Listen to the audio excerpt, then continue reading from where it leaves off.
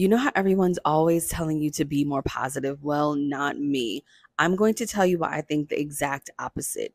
Here's the thing, denying your bad feelings, anger, jealousy, sadness actually holds you back. That's where doing your shadow work comes in. So, shadow work is about exploring those hidden emotions.